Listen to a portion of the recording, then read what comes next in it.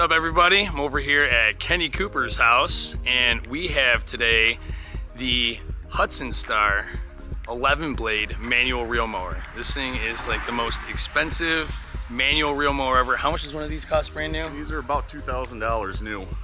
And what did you get to pick it up for? Facebook Marketplace for $120 with a few accessories with it. Man, what did it come with? I got a hole cutter for putting the cup in the green, got the flag, bag of fertilizer, a few little goodies. Free fertilizer, fantastic. All right, well, Kenny's gonna show us how this thing runs and how it cuts, and we're just gonna do a little review on it because I've personally never seen one of these before. I have a Great States 5-blade manual, and it gets that rifling look. This thing has 11 blades, and they use this thing for like tee boxes and stuff like that on courses, and you know, you'll never see like a Great States or a Scott's on there. So, but yeah, this is like a professional manual reel mower. So let's take a look at it. Kenny's gonna give us the breakdown on here. It's got a nice big drum on the back to do the stripes, but made a little, what would you call that? An oops. An oops. So the reason why the vice grips are on there is what happened to it? Well, I cut it when it was wet one day. I didn't want to get the hose out to wash it off, so I took and flipped it over to knock all the grass out of it. There's a very small piece of metal right here that connects the height adjustment on it, and it's snapped on both sides. I haven't gotten around to either fixing or replacing it, so the vice grips hold that piece of metal in, otherwise the height adjustment knob will push forward and the thing drops to the ground instantly.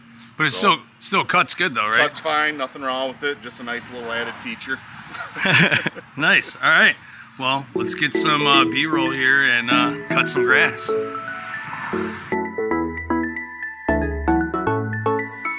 I've been waiting all my life for something. I've been down the darkest roads and up in the clouds, but I've always felt that something's missing. That was until I found you right there in the crowd. You came into my life and started a fire. You made me feel like I could touch the sky. Oh, there's nothing missing now that you're my desire. Take a look at this. No rifling.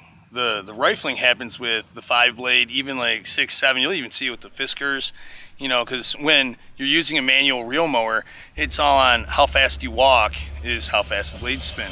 And when you have more blades, you get less of that effect. And with this being an 11 blade, this gets nothing. Look at this.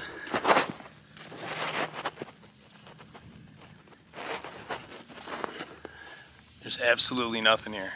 So this thing is, I mean, for using it on tee boxes, it makes sense, and why this thing would cost a lot of money. It's actually, it was saying online that this thing's like 80 pounds, and I mean, pushing it, it's really smooth, and it has some weight to it, you know, so it can lay down some stripes, whereas, you know, and it has that roller on the back for the striping. You know, when you get these other manual reel mowers, they have like these crappy plastic things on there, like on the back of my Great States, and the stripes are garbage. This thing also has a grass catcher box with it, so let's do a couple passes with that and you guys can check out what it looks like. It's pretty sweet.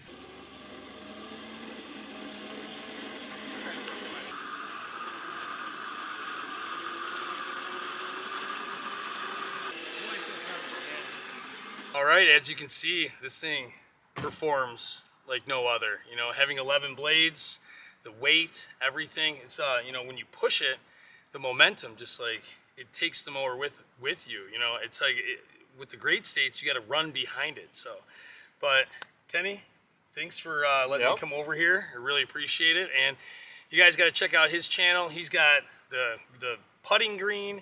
He's got 0 turns. He's got perma-greens to fertilize. He's got, how much land you got back there? I got 2 acres total. The back is about 1 3/4 acre. Front's about 1/4 acre.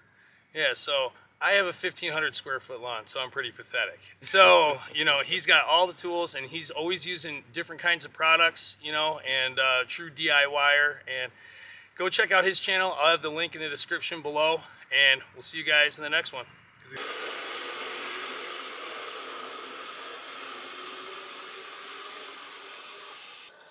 I know it.